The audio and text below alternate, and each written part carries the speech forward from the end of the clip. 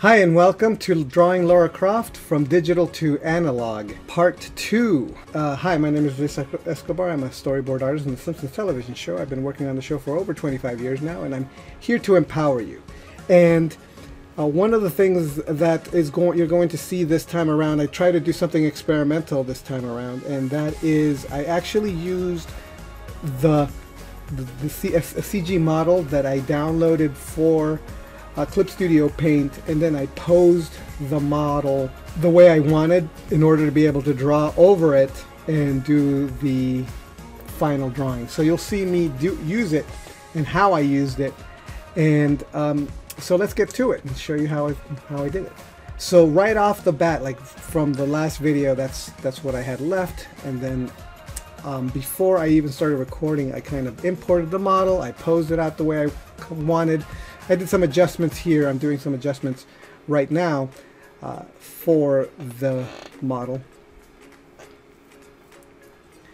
And then using the reference here, using my old drawing, my original drawing as the model sheet, I then decided to use it as my guide, and then I drew on top of the model. It was really helpful. I found it to be extremely helpful. I liked it. I would probably use the model like this more if it wasn't for the fact that the model doesn't actually it isn't very posable. It's really stiff and you can't really push it. There's limits to it, and it's kind of annoying. And you also saw me adjust the head because the head was way too wide based off of the model, so I shrunk it and I adjusted it. And the rest, I essentially just drew from my head after that. The model was just a really good guide to give me some layout for the perspective that I needed to have. And then I use my reference for the clothes, how the clothes works, what it looks like, and here's the model again. So I wanted the character to have her hand similar to the way that she has it there in my reference.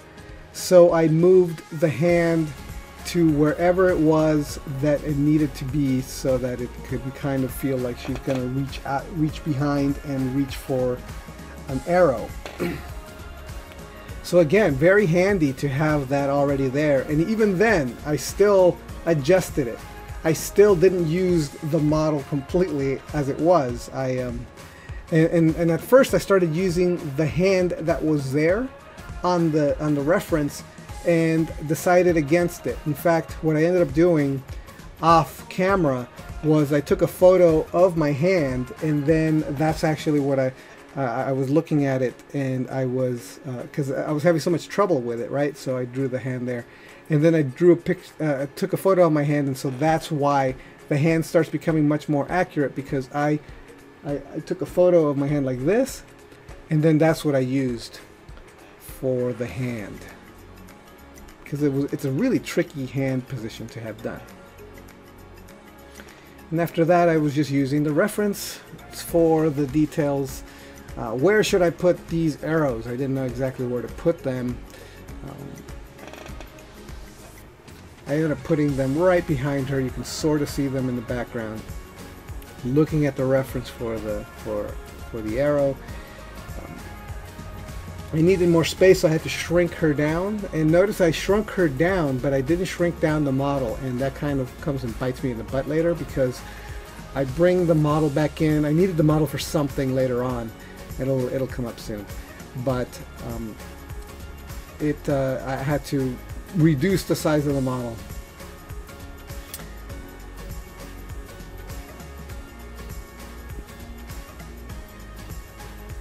Then it's time to start finessing and refining some of this. So once I have the general idea as to the general placement of all the features, the gist of what I want those eyes and mouths to look like, then I come in and do a much more refined final drawing of those things. And notice that I actually put there's a space between the interior of the eye, the white of the eye, over here on the area on this eye in particular, and then where the eyelashes come in. The eyelashes, they don't start inside the eye, they start, you know, on the outside part, and there's like a little ledge.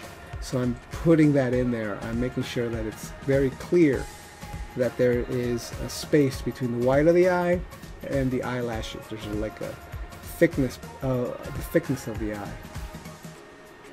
It just adds that extra level of credibility to an exaggerated cartoony eye. And again, refining and refining. And I think, in fact, when I go and do the final line, the ink line, the back of the head, I actually shrink it with the ink line. I think I thought that the head was too wide in the back. And going with the perspective, because it was really handy that that having that model really showed me the perspective of her torso. So it was a handy thing to do, and as of the time of this recording, I'm actually drawing a different postcard, and I've used another model because I thought it was so helpful, but not a Clipstudio Paint model. I think the Clipstudio Paint models were just way too restrictive in the ways, the places that you could pose them. And so but what is helpful, remember in the last video I had so much trouble coming up with a good pose. Well, the thing about using a model that I actually end up really enjoying is that I don't have to sketch out the pose and sketch out the pose. I could actually like take a photo reference, see a pose that is pretty much what I want, and then pose the model in that pose, and then move it around and move the camera around and see where I would like it to be, and then I adjust the pose away from that reference, and it's so helpful. The only problem with using these models is that the anatomy is wrong. Depending on the model you have, it's not accurate to real life anatomy, and so you don't want to.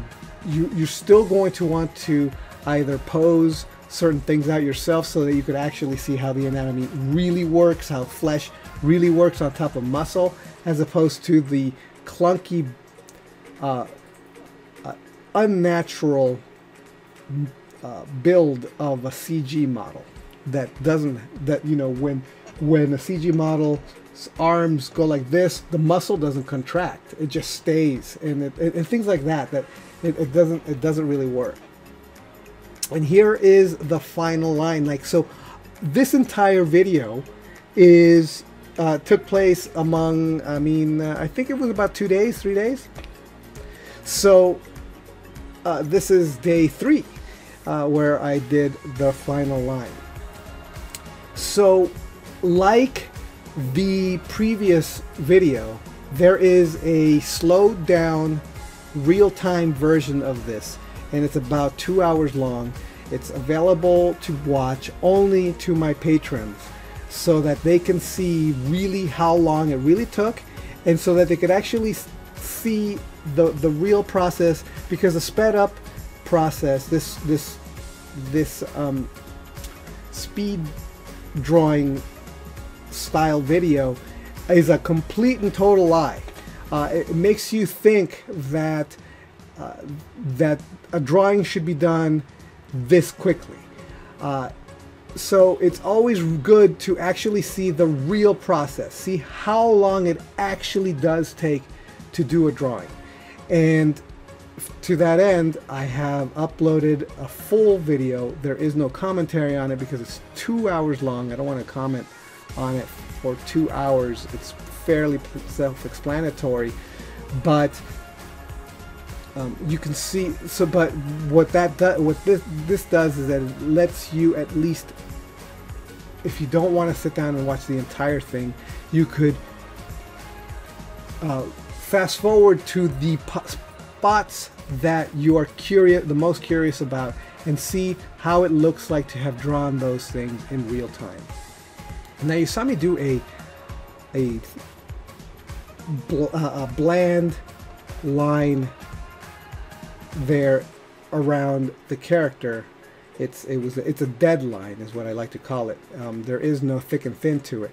And then once I had that outline drawn, then I drew the interior, and the interior is much more finessed. It has thicks and thins, and it's a little bit thinner inside, stuff like that. And that's just that's a stylized decision. It's the type of Art Nouveau type of drawing, but it's also very graphically pleasing, because you get the exterior graphic shape and then you get the interior line.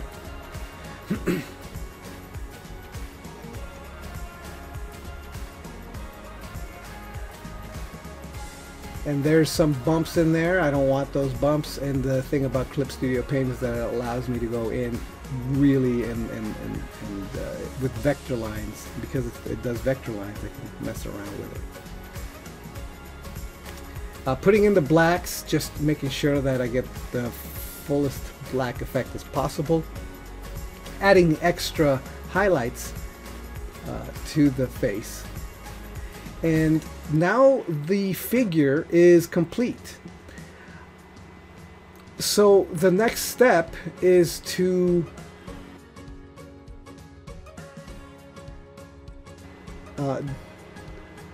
create a selection, like add some opacity to the character, and turn it white so that she stands out. She's not transparent, because the background, obviously you can see behind her. So I needed to create like a selection, a type of just an opaque white area, so that she wouldn't be transparent. You couldn't see right through her. And the next step, and right here I'm just kind of finessing little bits and pieces of it. Now the next step will be to, oh, and actually I'm cleaning up stray lines and things like that. The next step is to do this background design so that it's much more appealing, much more interesting. And so what I end up doing is I take the starburst kind of design drawing that I did for the last postcard. Here I soften up that elbow. It was much too sharp. I actually raised her up a little bit more because I thought that there was too much tangent between the top of her head and the circle. And so just adding that, and and I don't show where I actually add the starburst from the next video. So that's it. That is the video how I did the final line on there. The next video you're going to actually see me begin the coloring process, and the coloring process will be completely analog. The final drawing will be completely analog. So you're going to see me start doing the analog part of the process, and you're going to see me do the thumbnail coloring, the practice runs before I do the final. It's going to be a much shorter video because it's a touch redundant. I keep doing the same thing over and over and over, but all of it is an experiment, and I think you're going to enjoy that. You're going to find that very interesting. So stick around for the next video for that. And again, if you want to see the full video, how long it actually takes to do a drawing, this drawing took 2 hours to do, and it's been shortened to about 11 to 10 minutes, which is completely unrealistic. So don't assume that it takes this long to do a video, to do a drawing. Okay, so thank you so much for watching, and I will see you next time. All right, bye.